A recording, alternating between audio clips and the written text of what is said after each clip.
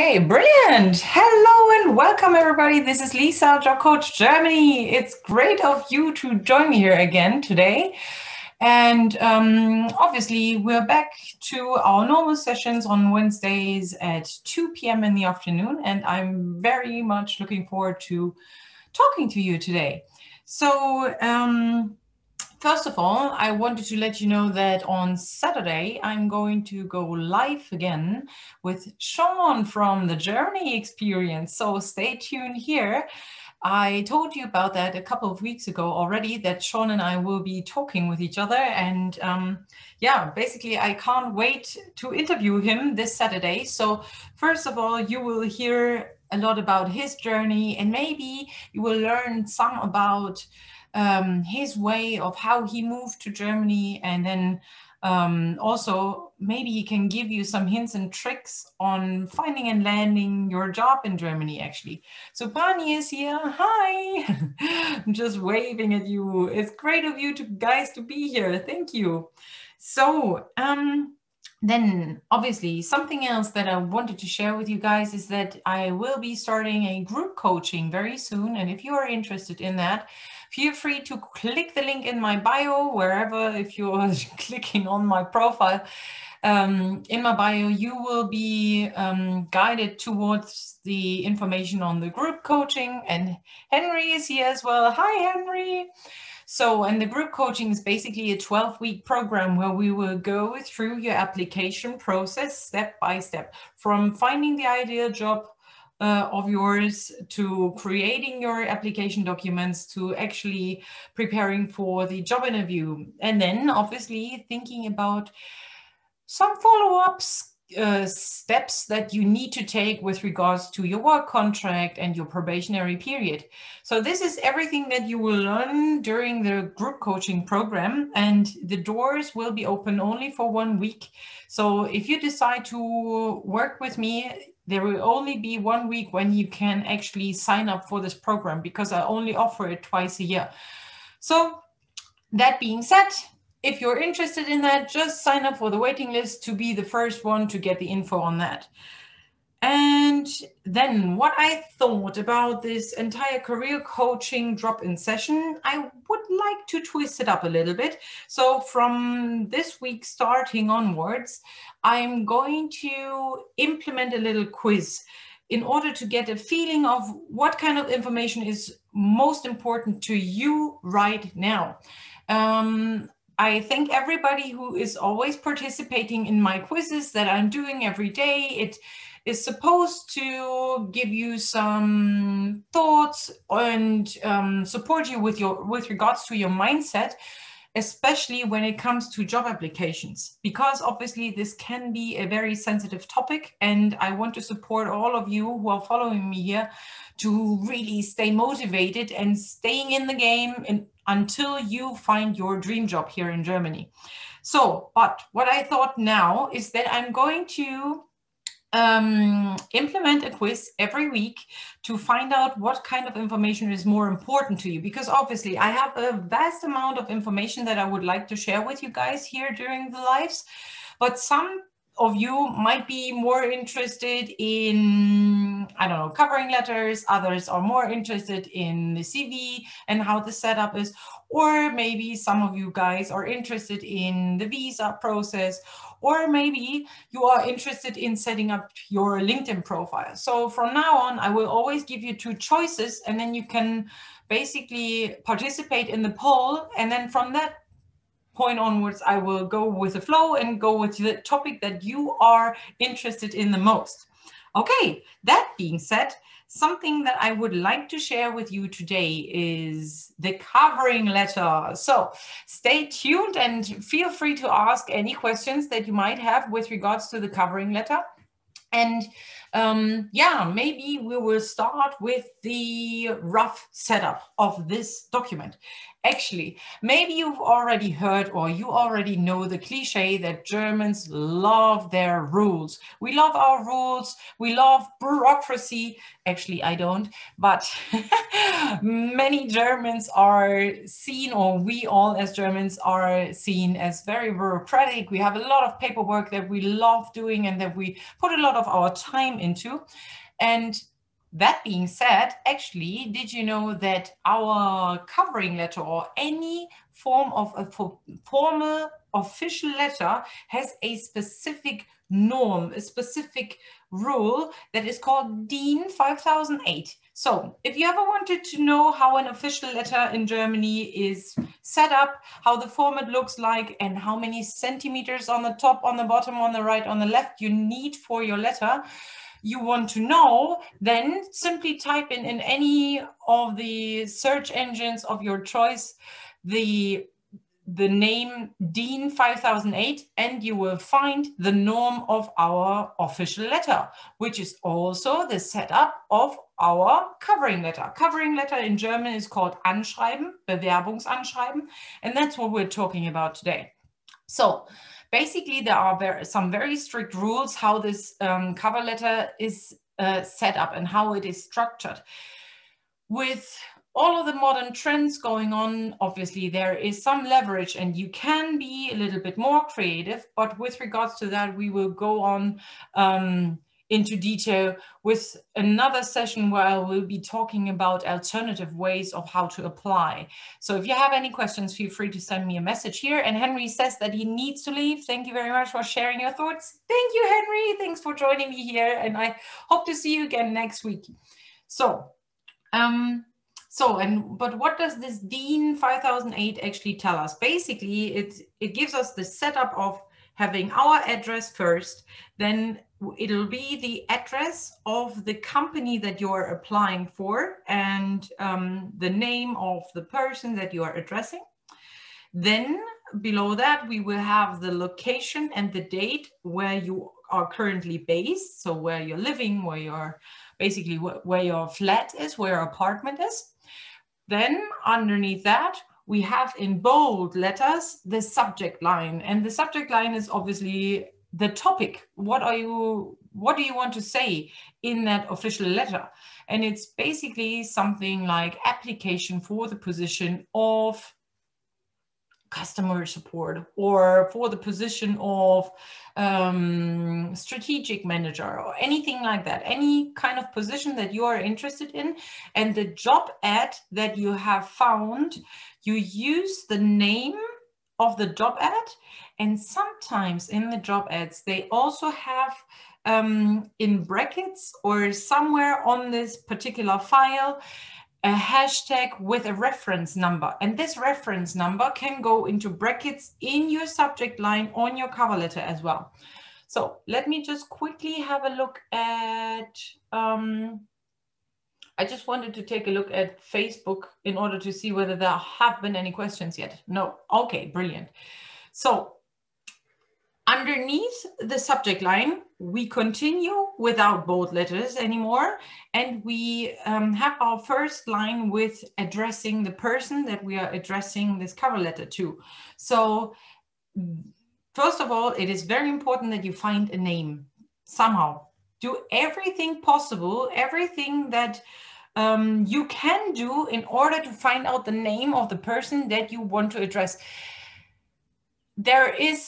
I think there's maybe 2% of the time when you can never find a person.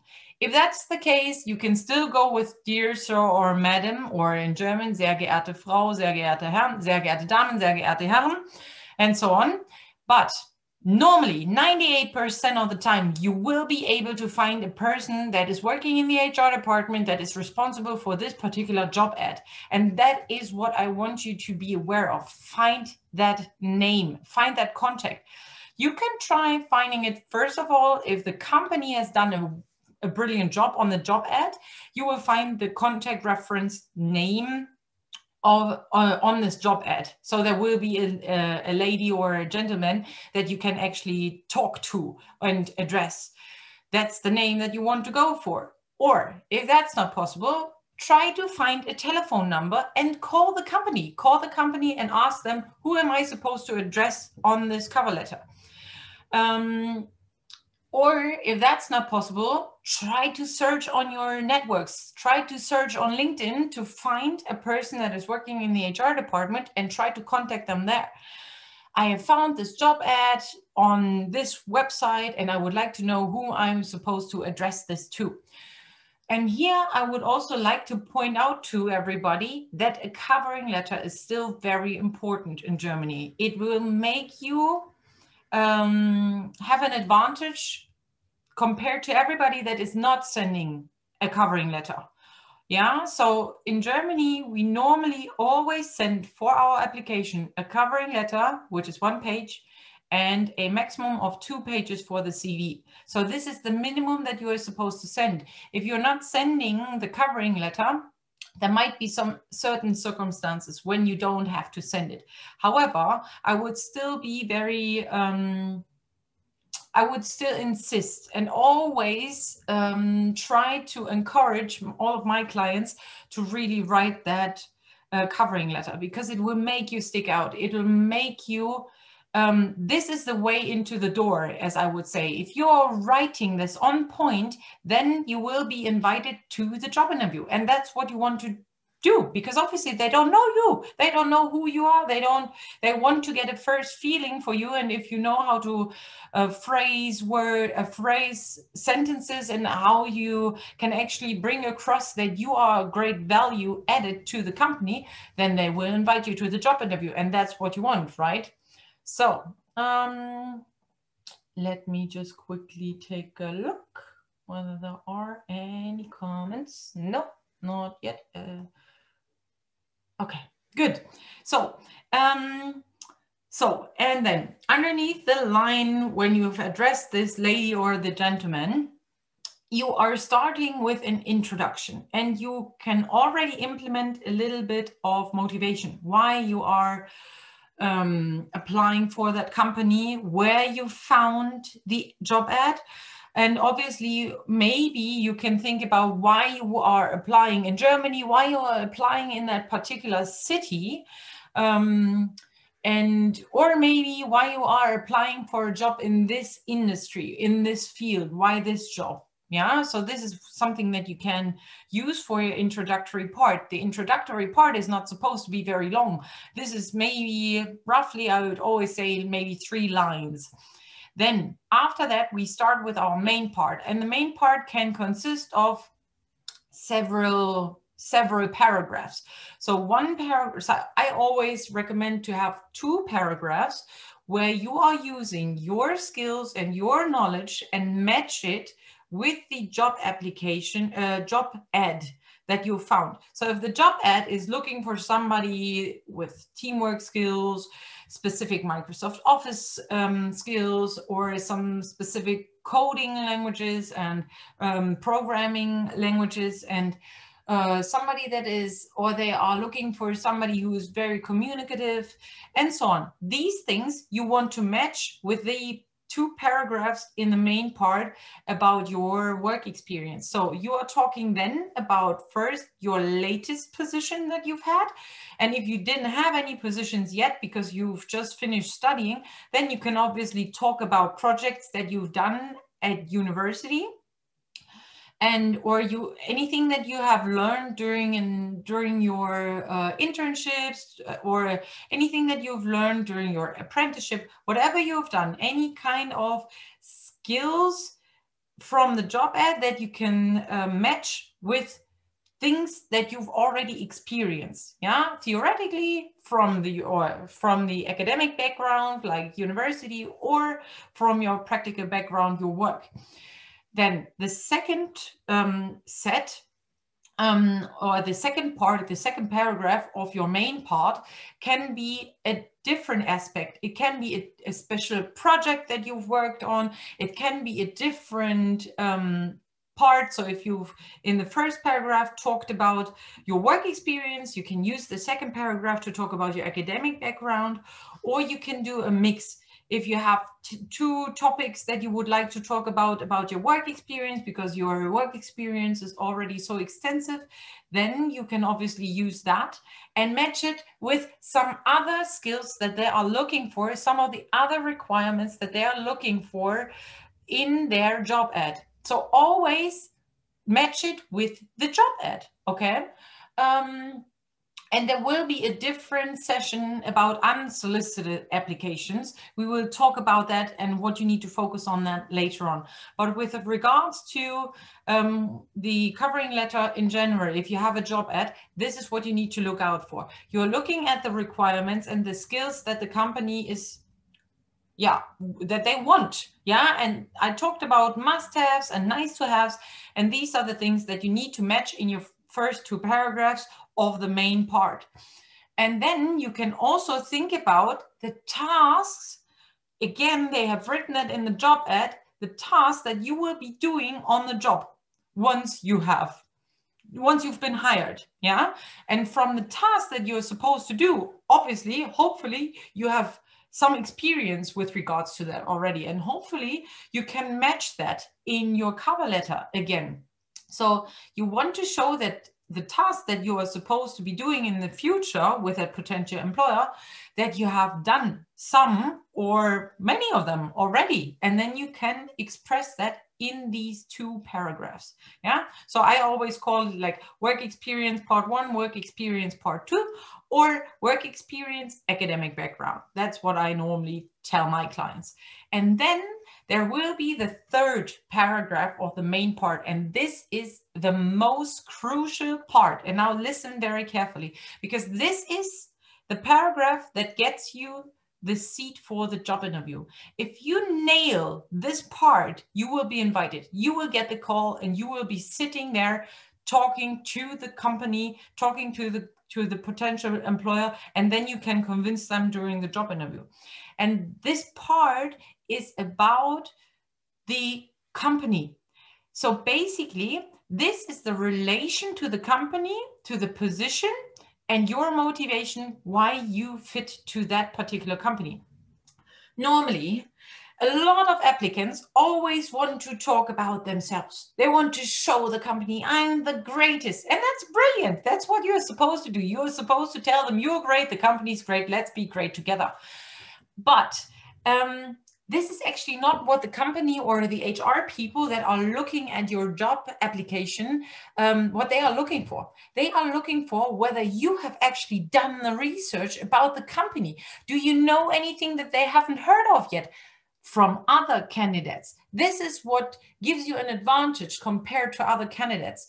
Because if you do your research very well and you find out specific things that make you even more interested in working with that particular company, that might be the mission, the vision of the company. It might be anything that you've seen on TV, on any kind of interviews that they have given, anything that there has been written in the anything that has been written in the newspapers about the company, anything obviously that sparks your interest, that sparks joy in you, that lets you burn for the company. That's what the employer wants to see. That's what the HR people want to see. They want to know, why do you burn for that company? And that's what you're supposed to write in there. So here you can basically do a very extensive research.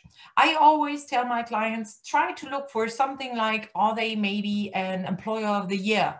If so, why? Why have they been awarded with the employer of the year? Or are they maybe encouraging people in any kind of social projects? And what are these social projects? Are any of these social projects interesting to you? And do you want to be part of that as well? Or have you heard about anything that the company is doing for the employees, why you want to be a part of the team? That is what you write in there. Okay, so this is the most important part about the entire application, to be honest. Yeah, they don't know anything about you, but they have seen that you've put all of the effort and the research in to your application, and that's why they are going to invite you to the job interview. So basically, we have the main part that consists of 3 paragraphs. You can obviously shorten it, make it 2. That's brilliant. The less, the merrier. And then in the final part, which is basically, it's not a summary, but it's basically the ending of the cover letter. It will tell the company when you can start, what your salary expectations are, and that you are looking forward to being invited to the interview. So, and here, let me tell you this. You don't have to state the salary expectations unless they're asking for you to do so in the job ad. Again, take a look at the job ad. I cannot stress this fact enough.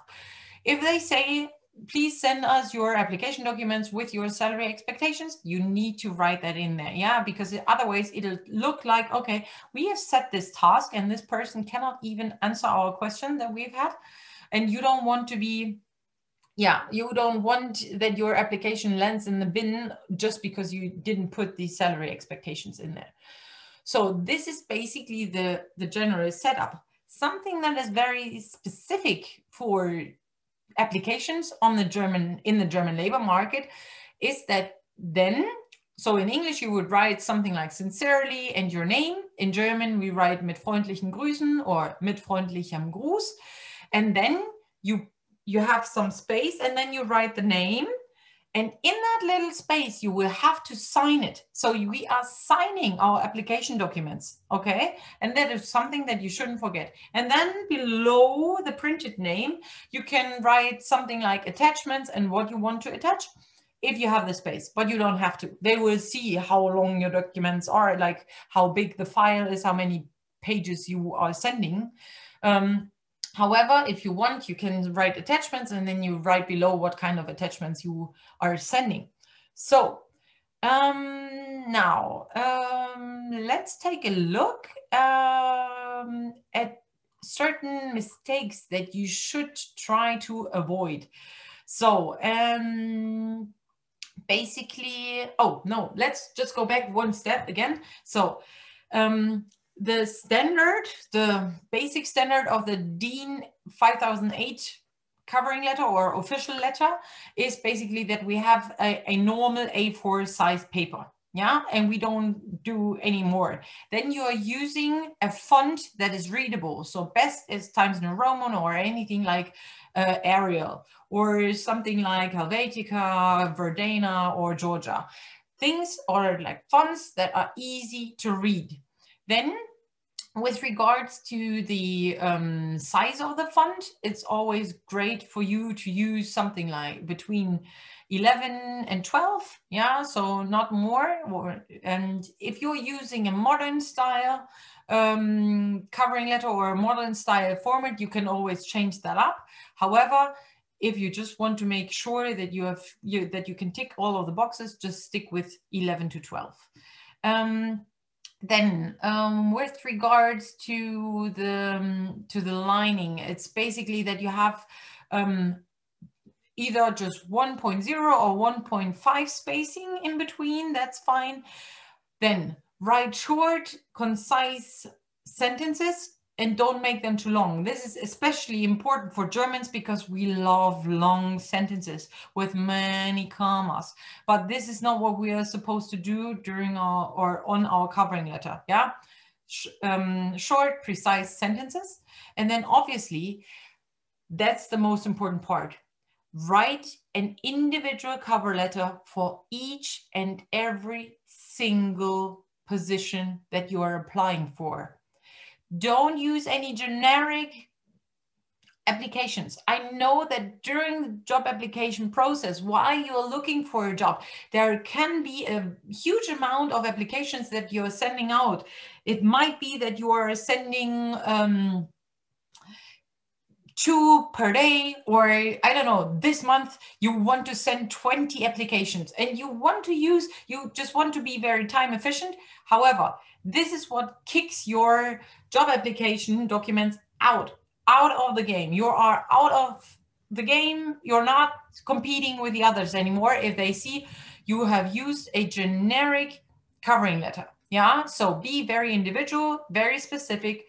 And this is something, when I talk to you about the part or the paragraph that is related to the company, how are you going to use a generic cover letter if you have followed the rule of really finding that information about the company and put that in there?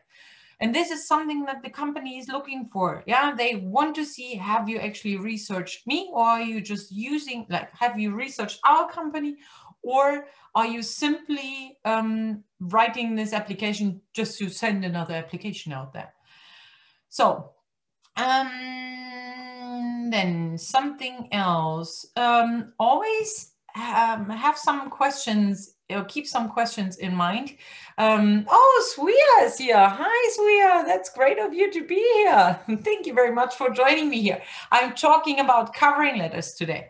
So, there are 4 questions that you need to keep in mind with regards to your intention when writing this particular piece of paper. It's your aim. What is your aim and what is the aim of this job ad, of the position that you're looking forward to? Then what kind of tasks are you supposed to do if you are going to be this hired employee in the future? What are the requirements, must-haves, nice-to-haves? These are the ones that you want to bring in. And what is very important to the company, like their mission, their vision, their values, and so on. Okay, so, and now, last but not least, I would like to talk to you about a couple of mistakes that you are not supposed to do anymore. Expat Resilience is here as well. Hi, thank you very much for joining me. So, I'm talking about the covering letter, and let's take a look at some mistakes that you're supposed to avoid when writing your cover letter. Very important, use the correct names. So use the name of the person from the job ad or the person that you are that you want to address this application to, and be very careful to write this name, to spell this name correctly. The second one is basically something like just using one covering letter for all of the different applications that you want to send out there. Yeah. Okay. So, and if you have a job ad that states a name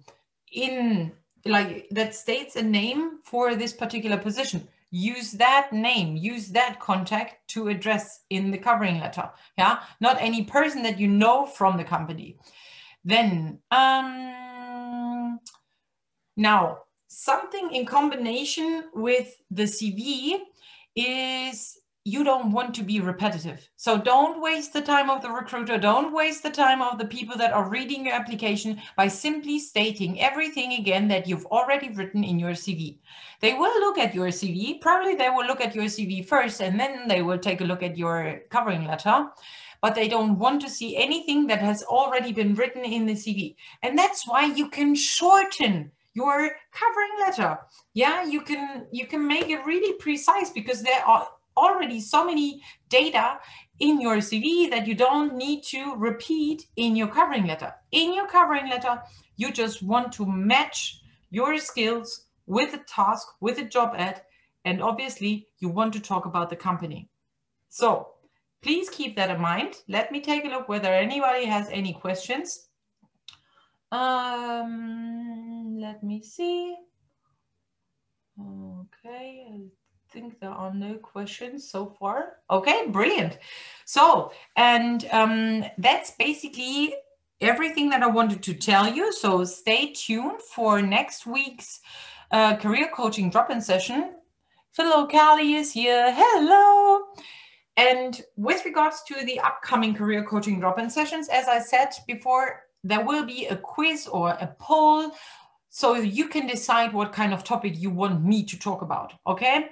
And stay tuned for Saturday morning, because on Saturday at 11 a.m. Central European time, I'm going to interview Sean from the Germany experience, and I can't wait. And I hope you are as fired up as I am, because I actually can't wait, and I feel so honored that I can interview him. So thank you very much for everybody to join me here. Have a wonderful Wednesday, and I'll see you all on Saturday. Bye. And bye, Facebook.